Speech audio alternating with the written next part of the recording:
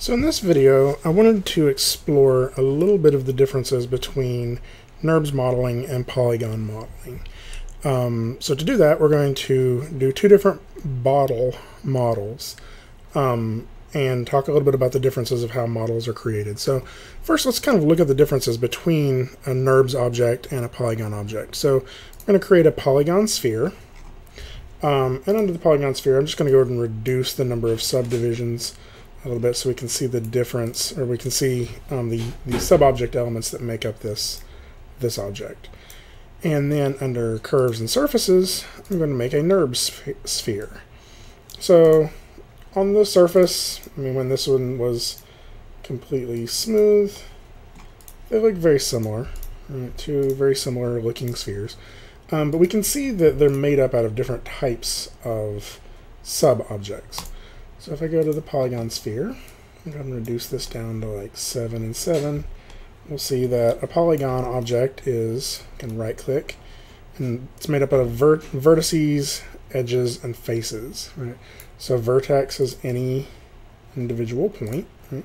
And I can manipulate that. Right? And I can also manipulate any edge, which is a line connecting any two vertices. And a face is any enclosed area of edges. So I can manipulate all of these in order to get a different looking model. Now at any point I can smooth this model. This is the base of what this model looks like, but I can hit 3 to smooth it, or I can hit 1 to unsmooth it, or I could do mesh smooth, and that's going to subdivide the model into more faces so we have a smoother mesh, right? But the thing that is important to recognize is that in a polygon model, an edge can never be anything but a perfectly straight line. That can never be a curve. Okay? So you'll notice that when I hit 3, it shows it as curved, but really this is just a smooth preview of the model. This is a preview of what the model would look like smoothed. The actual model looks like this, right?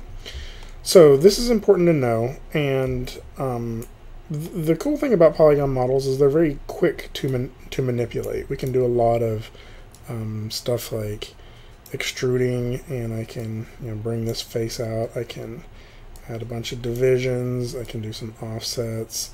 So there's a lot of things I can do very quickly to change this form dramatically. Okay.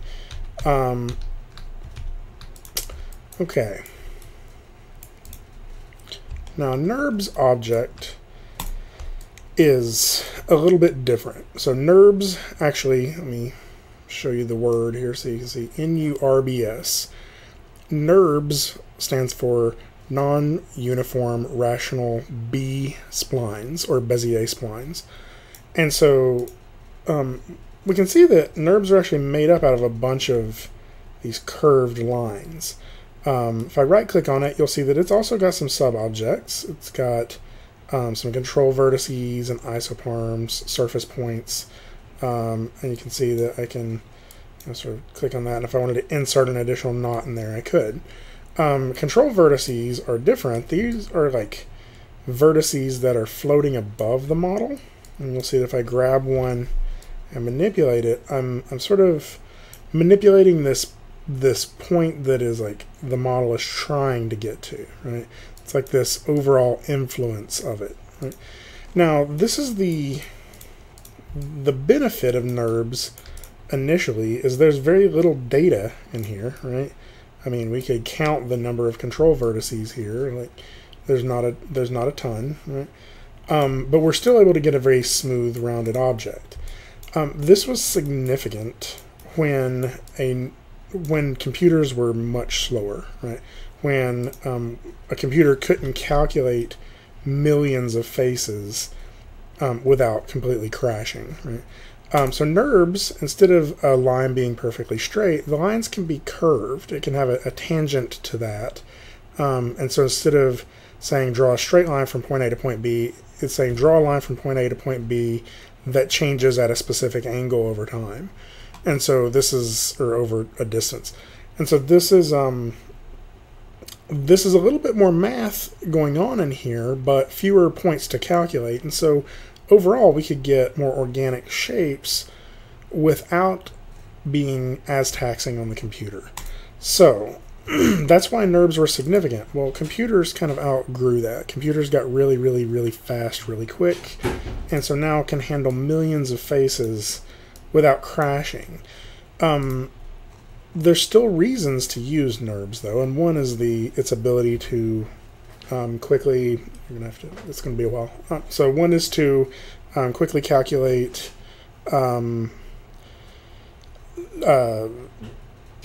Quickly recreate specific shapes that are like precise. So if we need very precise models, I can draw like to an exact blueprint something, and loft some relatively precise surfaces.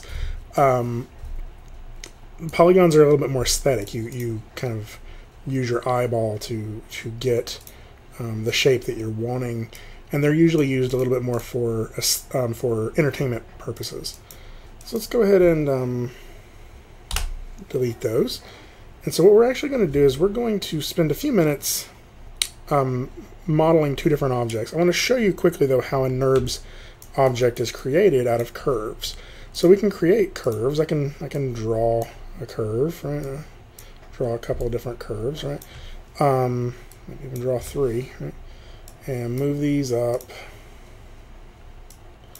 near each other, right? Something like this, and select all three of these, and I can loft those together, and you'll see that I'm sort of generating an overall NURBS surface that was made up out of these three curves. And so if I make any changes to those curves, it's going to change that surface, and we can get something a little, kind of quickly. We got something that has a lot of information to it, right? And that's one of the benefits of that. So let's go ahead and delete all of that. So we're going to model two bottles. So I'm going to show you quickly the bottles that we're going to be aiming at. The first one, this is what I'm going to model in Polygon. It is like a hair conditioner bottle, silk hair therapy. And so as you'll see as we click through, let's go back. As we click through some of these shapes, you'll see it's kind of square. It's got a little bit of a rounded shape, but for the most part it's very boxy, right? And so we're going to go ahead and bring this model, or this picture in as a reference for us to model to. So in my front view, I'm going to, and I have to do this in my front view, not my perspective. In my front view, I'm going to click this little button up here. It's the fifth button in our viewport menu. And it looks like a grid with a blue plane on it. Right? So this is our image plane button. When I click this, it's going to immediately ask me, where do I want to get my image plane. So I haven't really created a project yet. Let me go ahead and do this first. So File, I'm going to go to Project Window, and I'm going to create a project on my desktop. New. Go ahead and put this on my desktop. We'll call this temp bottle. There we go. Select. We'll call this bottle. I'll hit accept, and you'll see that there's my temp bottle. And I'm going to go ahead and dump all of these images into my source images folder, just because, and you can always create a actually probably the easier way of doing this is just dragging the bottle folder in there, and so now I got that entire bottles folder inside of my source images. The reason I do that is because when I went to click on this little blue image, it wants to take me to the source images of my project. So I had to create a project first, and when it takes me there, there's my bottles folder, and I can point at the one I'm going to use for my Polygon bottle, this Silk Therapy. Okay. Well, now that I have this and I have my grid, I can see my grid is So we've got the 0, 0 axis here. And you can see I can move this around just as if it were any other plane. But it's a little different. If I go to perspective view, you can also see it here. Right? It's a little different than any other plane. Let's go ahead and create a polygon sphere just to show you this. Right? And I can scale this up. Right? The reason it's different than any other plane is if I hit 4, I'm going to go to wireframe, but this image is still going to be visible. Right? So this is an image plane, and that image will stay on there no matter what my viewport setting is. So that's really handy to have in there. Now you'll notice that right now, though, it's right in the center of everything, kind of getting in the way. So I'm just going to go ahead and move that back a little bit. And then in my front view, I'm going to position it so it's relatively right in the center of my image plane. So I'm going to try to straighten it up, and you can see my x or my y-axis going up there. I'm going to try to line that up in the center of all the words. I feel like that needs to rotate just a touch more. Again, I mean, we could get very precise with this, but I'm not being super precise. I'm just trying to get this lined up pretty well. The grid is pretty helpful there in that it shows I'm really close to it on both sides there. If I go up here, maybe it needs to go rotate just a touch more. So maybe like that.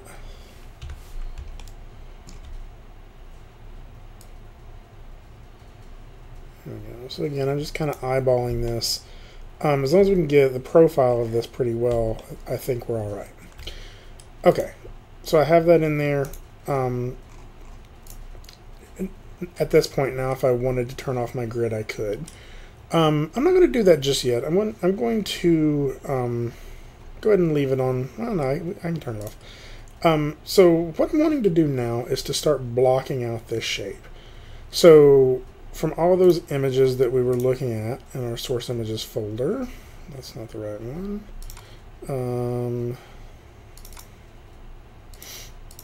From our source images folder, all these bottle images, we'll see that overall this object is kind of boxy shaped, right?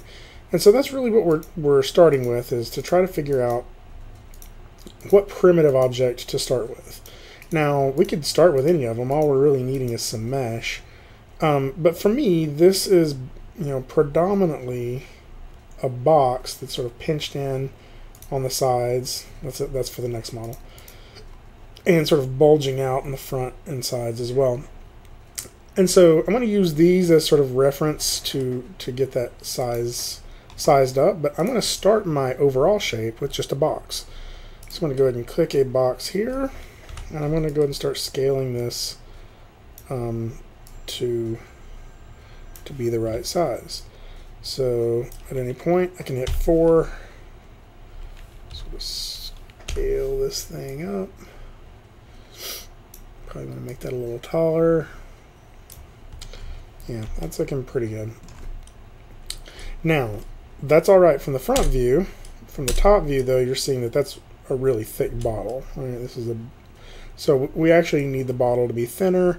And although we could load in some more image planes, we could load it in from the top. I'm just going to use sort of this image and this image to sort of get it to about the thickness of the narrowest point in here of the sides. And so for me, that's a little bit thinner than that, probably something like that. Right. And again, I could put an image plane on the bottom if I really wanted to get that in there perfect. So now that we have that, we start needing these corners to pinch in and to start getting sort of this overall profile shape. So what I'm going to do is I'm going to insert, because I can't bend this line, I'm going to insert a new edge loop in here. So we're going to do that with Mesh Tools, insert edge loop, and I can pretty much just click and drag, and when I get to there, that's a good point that I can sort of scale inward. Now, I'm just going to hit the R key to scale, and I want to warn you on something here. If I grab from the center and scale, Like, that looks like it's doing the right thing. If I go to my perspective view, you'll also see that it pinched it in on the sides. See, it pinched it in the belly too, right? And really, I want that part to stay pretty much straight. So when I scale this, I want to just scale in the side-to-side axis. Right? So I get something like that, and that's looking pretty good. So I'm going to, if I hit the G key, that will repeat my previous tool, which is also there. So that brings back up my Insert Edge Loop tool, and I can just go through here and start scaling to get the form of this model, right? Now, we've talked in the past, or I've talked in previous classes, if you're just watching this online, I have talked in classes about being able to select a full edge loop. Right? So I'm back out in the perspective view. If I'm in edge mode, right, and I click there, I'm selecting a single edge, right? But if I wanted to select that entire edge loop, I could just double click it and it'll select that entire edge loop. That doesn't really work. Like, it works really well right here, because if I double click this line, when it gets to this corner, it knows it's not going to go up and down. It's going to continue along this edge flow around the model. Well, if I double click here, the hope would be is that it would select this entire edge loop here, but it's not doing that. And the reason for that is because when it gets to here, it doesn't know if I want to select this edge loop and this edge loop. Is that the side it wanted me to select, or did I want it to select all of this? Right? So it doesn't necessarily know what I want. So we have to be kind of creative about how we select our objects. So in the front view here, instead of trying to select that edge loop, I could actually just select the vertices. Right? I could go and select all of those vertices, and selecting all those vertices is really the same as selecting all of those edges. Right? And at that point, I could again sort of scale inward to the center. I'm just going to kind of touch the top corner there, and we're going to realign some of these things later anyway. So I'm just kind of getting this in here to get my overall shape. Again, I'm going to kind of go for that corner there, because we're getting a little bit of perspective for that bow in there.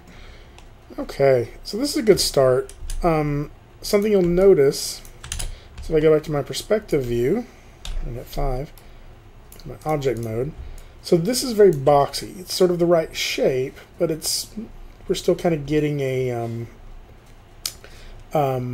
too sharp on the edges, right? This is kind of rounded. And so, again, I want to remind you, 1 is going to be this unsmoothed, and then 3 is going to round it. And you're going to see we're losing a lot of information in there when we round it. So I'm going to go back to 1, because I'm still also missing some information from the top. So remember when we looked at our top of our bottle, we were seeing that it kind of bulges out in the front, bulges out on the sides just a little bit. So we're going to add that in with some extra edge loops. Okay. So from the top view, I'm going to go to Edit Mesh, Mesh Tools, Insert Edge Loop. I'm going to click and kind of drag that to the center as close as I can, and then I can sort of scale that outward. I'm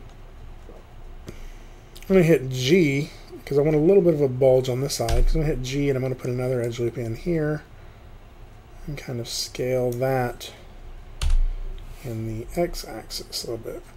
So just by doing that, we're getting a little bit closer to that shape we were wanting. Right? So if I go back to my perspective view now and hit 3, that's looking a little bit better. Right? A couple of things I'm noticing. I'm getting a little too much rounding in the bottom there. And we also need this to kind of bulge up at the top here. And so I'll spend a little bit of time addressing those things. I also feel like the bottle actually does a little bit more like that. But the other thing I'm noticing is that this edge here, like where we go to the very edge here, if we look at our picture from above, it's a little sharper than that, right? That's a quicker curve on that side.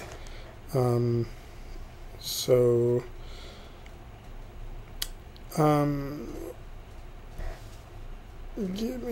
let's see. So let's go ahead and finish this up, and I'll kind of show you the last little bit here. So a couple things we can do to increase the sharpness of this edge on the, I don't know what that is. To increase the sharpness of this edge at the bottom, I can just insert another edge loop. So mesh tools, insert edge loop tool, and insert that close to the bottom, and you'll see that that kind of sharpens that up. Right? Again, if I go to the front view of this, go ahead and go back to 1. When it's smoothed, it's not adhering to my bottle shape quite as well. So I'm going to do a little bit of work in just making sure that this all kind of lines up the way I would want it to.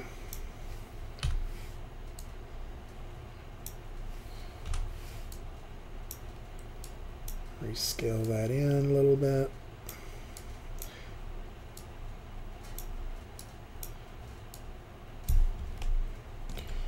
And my 2 cents here, I feel like I need another edge in a few spots here. Get that to there. Let's go ahead and do, insert another edge loop here maybe, and maybe here. Yeah, that'll work for right now. Go ahead and scale those in a little bit. That'll allow me to scale these in a little bit.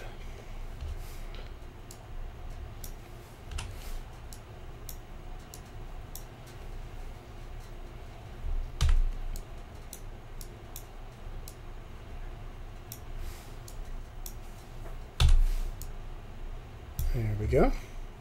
So that's much closer to the shape of the bottle that we were going for. Right? Now go back out to my perspective view here, hit 5, and the last thing is, like, again, this is a little too soft on this side. I want that to happen a little sharper. So let's look at the top view. The way that this corner is rounded is about the distance from this edge here to this edge here. Like how that rounds there is really about how far apart those edges are. Right? So if I move this closer to that side, you'll see that that corner gets rounder, but since I'm closer to this edge, that corner gets sharper. Right? And so we can push this stuff around and drastically change how this edge smooths. Right? So really, to make that sharper, we just need edges closer to it. So a couple of ways we could do that. I could try inserting another edge loop. Right? So mesh tools, insert edge loop, put one closer to this side right there, and you see it's going to sharpen that edge up a little bit. Right? So that's one way of doing it. The other way we could do this, and this is one we're going to try here, is I can select, let's go ahead and go back to W here, so you can, or go back to 1 so you can kind of see what I've done. I can select an edge, right, and I can bevel it. So if I go to mesh tool or edit mesh, bevel, what that's going to do is it's going to take a sharp edge and it's going to flatten it out by duplicating that edge and creating a flat surface there. So you see how we get that, and you can see that it's really just that one edge is split into 2 edges. We can also add additional segments here to round that off a little bit if we wanted to. So that's really nice, but there's a problem. If we look up here at the top, this face here, right? A modeling standard is that you rarely want any polygons, actually you hardly ever want any polygons that are more than 4-sided. So a triangle is okay every now and then. A 4-sided polygon is called a quad, and that's perfectly fine. But a 5-sided polygon is called an n-gon. Actually, any polygon higher than 4 is called an n-gon. And that's bad. And the reason for that is because if I were to smooth this now, if I hit 3 to smooth it, you'll start seeing we're getting this weird pinching. Like Maya doesn't really know how to figure out this face. Right? This is confused. It's confused about this. So I'm going to undo that and show you a way that we can still get that bevel. We just have to think creatively about what we bevel. Right? So instead of just beveling that one edge, I can bevel this entire edge loop that goes around here. Right? In fact, I can do that to both the front and the back. And now it's going to make a full loop around there, and it's not going to truncate into any weird corners. So if I just bevel that, see, now everything is still quads, right? And if I were to smooth that, you'll see that gives me a nice sharp edge on the top of that bottle. Now the last thing that's kind of difficult about this is that my top of my bottle has a little bit of it has a cylindrical cap, and it sort of starts working toward a cylinder. So this is where sometimes you just have to use brute force.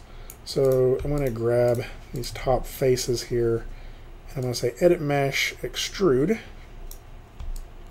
And it's going to extrude out some extra faces here, and I'm just going to start scaling those in and start trying to make a very clear cylindrical shape here, right? So scale it in that way. If I go to 1, you'll be able to see that shape a little bit better, and see that if I did something like that, that's a little bit more of a cylinder now, right? And so I can extrude those faces again, Edit Mesh, Extrude, move it up just a little bit, G to do it again, maybe G to sort of round that off and sort of scale that in a little bit. And now if I hit 3, hopefully we have a little bit more of a rounded shape on the top of that. Now I didn't do a very good job at lining that up with my background image, so I will spend a few more minutes sort of getting that into place. Right? So I lower that. Probably overall I would scale this up. Actually no, overall I'll scale all of this up just a little bit. Make it a little flatter.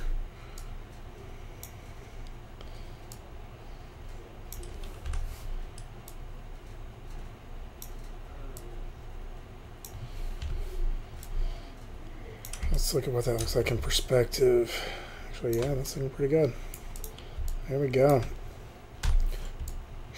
So there we have it. And now we can put our cap on top of that as a separate object, because it actually is a separate object. I may also want to do just a last minute cleanup. I would maybe consider pulling this edge down just a touch to round that.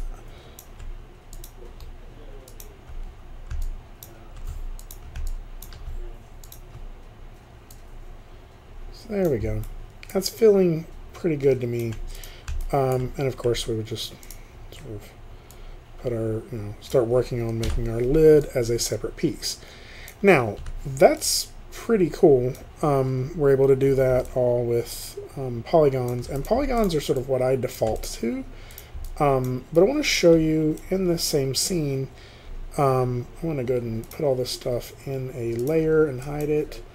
I want to show you in the next video how to make another bottle with NURBS. Now, eventually I'm going to convert that to polygons anyway, but NURBS has some really nice tools to allow us to generate really symmetrical objects easily. So I'll pick this up in the next video.